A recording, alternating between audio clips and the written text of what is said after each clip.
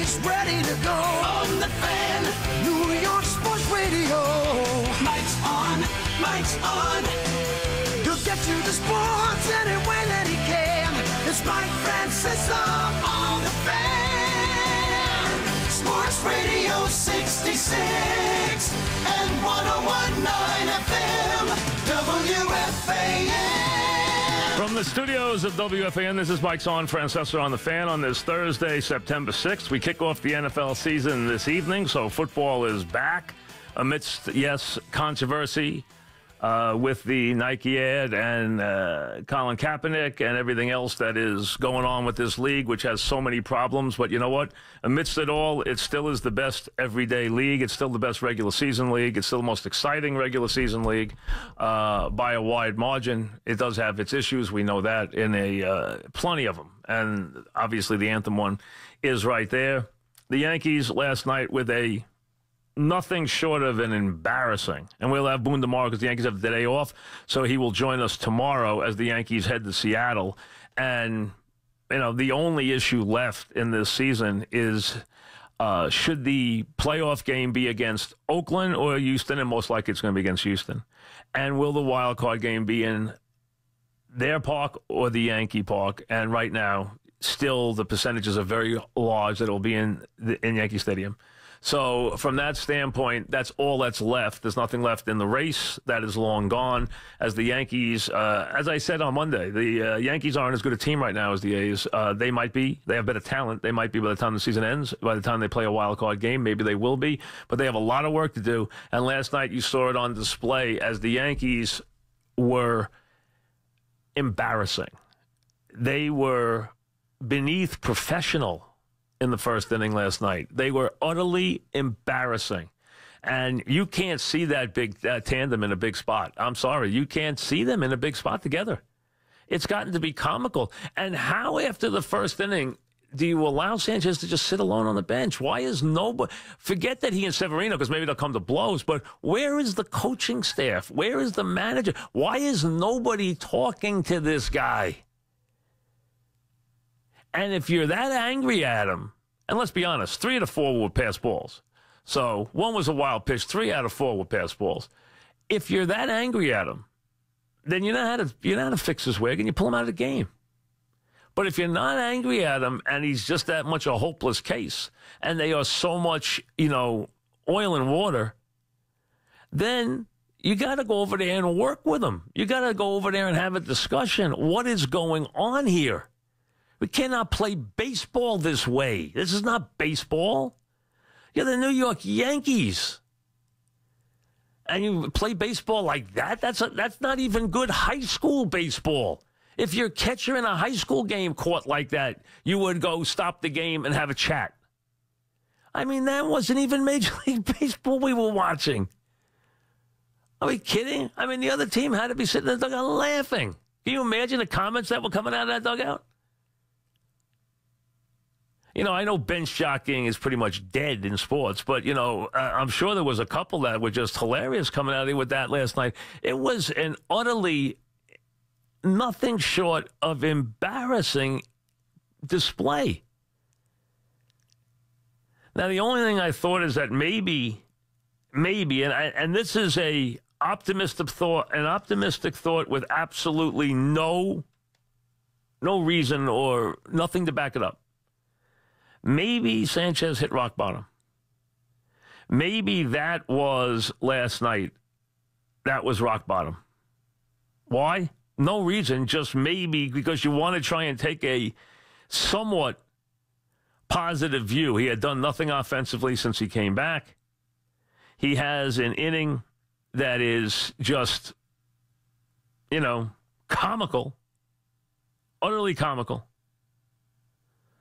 But he finally hits a home run, so you say, maybe there's a light at the end of the tunnel, and there's no reason to think there is. And maybe there is, maybe there isn't. They kind of crawl into Seattle, where Seattle is at each other's throat, as we all know. I mean, things have completely come apart. But you know what? They set themselves up for this when Cano was out with their comments. They set themselves up for this chaos on that team. They really did. So there was a lot went on there. So forget that. The A's right now, as we said, are a tighter, more cohesive team than the Yankees are. The Yankees have a lot of work to do. They have nothing else to accomplish here. They're going to be in the playoffs. They're going to win somewhere around 100 games. They're going to be in a wild card game. They're going to have the third, most likely the third. They might have the second. They might outlast Houston, but Houston probably is going to get pushed a little by the A's, so maybe the A's will have a better record from that standpoint because they'll have a reason. They'll be motivated because they might get pushed by Oakland. That's the only reason they might or might not. So the Yankees have the second or third best record, which means absolutely nothing. And the Yankees will get ready to play a wild card game, and the number one thing they have to do is select the pitcher who will start that game. Last night, clearly, Severino did nothing to move his candidacy now anywhere ahead. If he was ahead going into yesterday's game, and I'd say he was, he's not anymore. We'll talk to Boone about that tomorrow, and I'm sure what he'll say is that all three options are open. Tanaka, Happen, Severino. With obviously a lot of bullpen on the back end. They have a lot of decisions to make about who's healthy and who's not, who goes forward and who doesn't. Can they get their players back and ready to go? They have clearly missed the guys who have been out of the lineup, missed them dearly. We've already been through that. So last night, more than anything else, What this last couple of days did, and I thought that happened last week for anybody except those of just blind faith. And when the Red Sox came back and won a couple of games this week and showed a little bounce back in their step, should have been enough. But now, last night even put the craziest of wild, wide-eyed believers away for the regular season as far as the division goes. So there's nothing even to discuss there. When the Yankees and the Red Sox meet on the 18th, won't matter. When they meet late in Boston, won't matter. What matters now is can the Yankees right the ship? Can they get Judge healthy and productive again? Can they get Didi back healthy and productive again? Can they get the mystery of Sanchez figured out? Can they find a productive infield that can be both good offensively and defensively? And can they figure out who should be their guy on the mound in the wild card game? Can they locate the starters in the order they want to pitch them in? Can they decide whether or not Chapman will help them and be Chapman? And get the guys healthy and productive and edgy for the playoffs in the bullpen. So they have a ton of work to do. Let's be honest, the season, which has been a good season, which has kind of been pretty much spinning its wheels now for a long time. Looks better on paper than it does in reality. Yes, they're going to have a good record. They haven't been a good team for a long time. They have a lot of issues right now. A lot of issues and a lot of work to do. Today's the 6th of September. They have time on their side, but they have a lot of work to do before the playoffs begin. And before they play a one-game playoff against a dangerous, good team. Maybe not a top starting pitcher, but again, remember, that's a very deep bullpen team, and that team is not going to be afraid to take their starting pitcher out of it right from the start. And they might even come at it with a different look. Who knows how they're going to play that? That's up to them. Let them play that the way they want to play it. You're worried about playing it the way you want to play it if you're the Yankees. That's topic number one. Football season starts tonight. Obviously, the Eagles get to have their moment. They deserve it. They earned it with their brilliant performance last year in the postseason and in the Super Bowl. And then they can think about this year. There's been no team that has been knocking on the door more than the team that will oppose them tonight in the Falcons, who are, I would say, probably right now as talented, soup to nuts, as talented as any team in the league. The question is it now or never for the Falcons? I think it is. I think it's time. It's time for them. It's time for the Vikings. Those teams are right now about as good as they're going to get. The question is, can they take it all the way? That's really what's left. Otherwise, you got to start to do different things with these teams, especially Atlanta. So they are very much a now team at this moment. are going to be a good team. We know that. They were very close again last year. They should have won a Super Bowl 2 years ago. They had it in their midst. They threw it away. They're still a very talented team. So that's where we get off tonight. Finally, we get this football season. I did see the Nike commercial.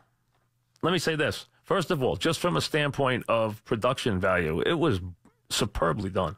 It was unfortunately, it's become a controversial vehicle, and it's become very much a, point of controversy because it is a really well done piece of work. It's long for a commercial, but it's really well done. But obviously, it is an incredibly polarizing, and it is going to break down along the lines that we know how it's going to break down. We've been through this anthem thing a million times. We've been through this Kaepernick thing a million times. We've been through the whole thing a million times. I talked to you yesterday about what the police have put out in their statement. We know the boycotting that's going on outside the country, inside the country. We know the support that it's gotten outside the country. We understand how it cuts along racial lines. We know all the parts of it. And that's the backdrop where the NFL opens its season here. What the NFL didn't need on top of the anthem was a commercial that will be discussed leading up to their game tonight, which plays right into the middle of it. But, hey, you know what Nike did? From that standpoint, Nike's really smart because Nike, I understand they may tick off a bunch of people who might say, I'm not buying their sneakers, I'm not buying my kids their sneakers, and that's true. Not internationally, but nationally. And I don't know what the percentage is. But what they did with this commercial that you try to do if you ever can is they got buzz for their commercial that's way past normal commercial. That thing is being discussed everywhere in America. And they put it right into tonight's game, right front and center, where it's even in headlines. So they, from that standpoint, they think they're geniuses. And from that standpoint, they got their message out. Because everyone's talking about it. Every show like this one around the country, everything, that commercial is being discussed. Kaepernick is being discussed. The commercial is being discussed. So from that standpoint, they got what they were looking for. But obviously, it's incredibly divisive. Is that a good thing, a bad thing? You know what? Nike's going to pound the cash register anyway, so I'm not going to worry about them, that's for sure. But only time will tell whether it was a smart move or a bad move for them from a standpoint of did they, divide too much of their market. We'll find out. And really, who cares? I don't know if you do, but I sure don't. But what we have right now is an NFL that actually has got some really interesting storylines. It's got some very interesting and exciting players. It has some players in new places. Exciting, important players in new places. But has all these issues from the officiating to the rules to the safety issues to the anthem issues that are just everywhere. So it opens amidst all that stuff. In that whole swamp of stuff, it opens up. And it can't get past it. It has not even come even remotely close to closing or rectifying or resolving this anthem issue. Because they blew it from the beginning. We've been through it 1,000 times. No reason to go through it again. I'm sure we will at some point today. So that is the backdrop. We will start with the Yankees, then we'll get to the NFL. We got a lot to do today. The Giants' new running back, who will be a very big part of your Sundays and a very big part of your hopes for the Giants this year, will join us later in the show as the Giants get ready to take on the Jaguars on Sunday. So we are ready. Tomorrow will be a Football Friday. We'll also have Aaron Boone with us tomorrow, but it'll be Football Friday as week one starts with all the trimmings, as you've come to expect on our shows on a Football Friday. I'll be with you Sunday. Looking forward to that. I missed doing the show last year. It's a show that obviously was a show very near and dear to my heart, always was. It's a show that actually got me started and really was big for me even before the other stuff took off. So it was a very important show for me, always was. One I really like doing. I missed it last year, but, with the way things worked out, it wasn't feasible. So now we'll do it. We'll do it in a different way, obviously, with it just being on the app. So, but we will do that 9 to 12. Looking forward to it with all the regulars, with Dr. O'Brien, all the people that have come to be part of the show.